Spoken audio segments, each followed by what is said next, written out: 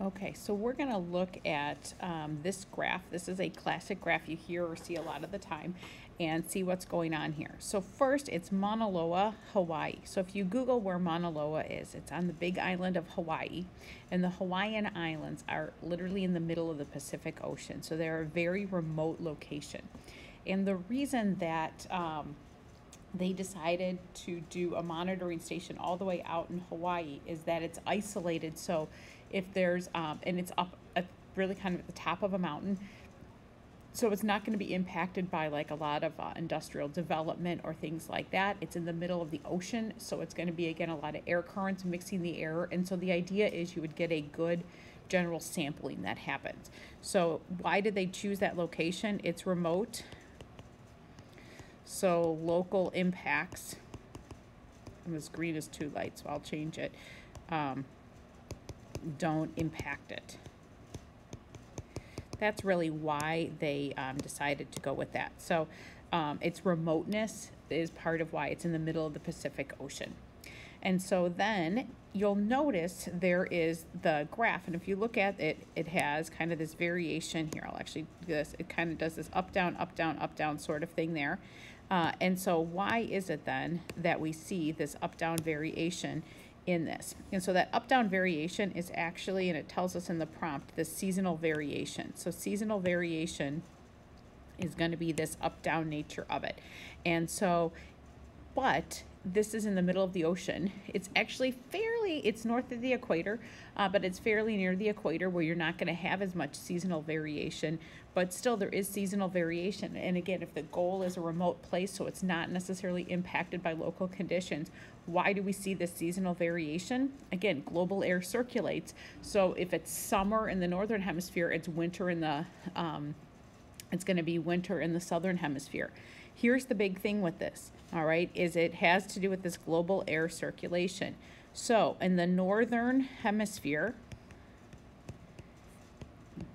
there is more land, okay? And so when it is summer, so summer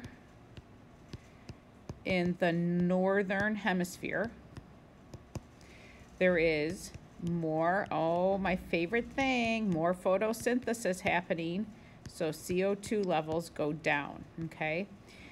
In the southern hemisphere, you might say it's having winter. However, in the southern hemisphere is more water. And so you're going to have kind of that water covering that. You're still going to have that circulation, and you're still going to have essentially like a plankton and things like that floating in that water. So there's still going to be that photosynthesis happening even if it is cold. So the southern hemisphere, because it's more water, it still has a good amount of photosynthesis happening. Okay. Oops. Happening. Oh, okay. So what I love about this question prompt is there's a lot going on here. One, it's this idea of the seasonal variation. So I go back to stuff about photosynthesis and respiration. So I have to remember those equations. And remember, photosynthesis reduces CO2. Respiration increases CO2. Respiration is always happening. Photosynthesis is happening when the sun is out and when there's plants out, so like in the summer on terrestrial biomes. But aquatic biomes, again, that plankton is going to be able to circulate unless it's ice covered fully. But again, you're going to be able to have that circulate. So I look at photosynthesis and respiration. I'm looking at this idea of the northern hemisphere and southern hemisphere and seasons and the seasonal variation, and I'm connecting all these ideas. So even though we see this variation, this up and down variation, we notice overall this trend going up. So that is the significant thing we're going to see from this graph. But again, it's a good review of a lot of different concepts and why CO2 levels can vary over the course of a year. CO2 trends.